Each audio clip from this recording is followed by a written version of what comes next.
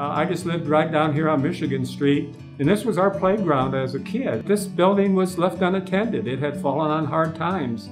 The Coast Guard didn't want it any longer, and it was actually at one time scheduled to be torn down. And thank goodness a lot of people that had a lot of foresight put a stop to that. My name's Jim Redseek. I'm the president of the Michigan City Historical Society, which was founded back in the mid-1920s. We have operated this as the Old Lighthouse Museum for 43 years. It covers a lot of different things, from maritime to local history to world history, and you're certainly welcome to walk around and take it all in. We have several ways to enjoy the museum. We have a self-guided tour. We got a little blue button that you can press and have somebody tell you about the highlights. Or if you have a lot of time, see me.